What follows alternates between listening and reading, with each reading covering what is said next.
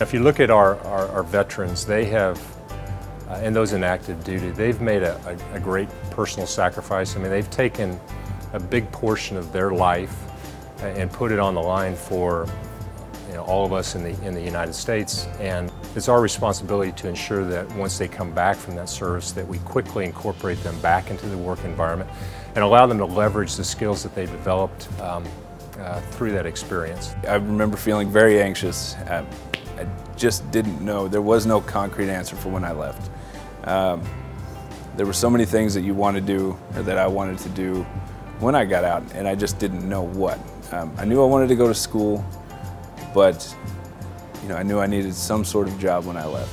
And there was nothing waiting for me, so I was very scared. I did a lot of research, looking into things that were there, but it was trying times. I found a program at Avila and decided to go the computer science route, and shortly after I found Cerner.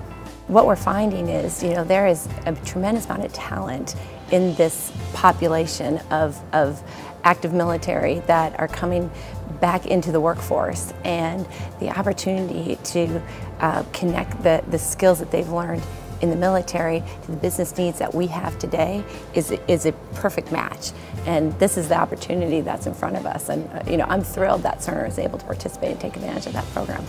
I think veterans, they understand that phrase, trained to standard, not time. I mean, they know that the job needs to get done today, then it needs to get done today, and they're willing and able to stay that extra hour or whatever the case may be to accomplish what they need to.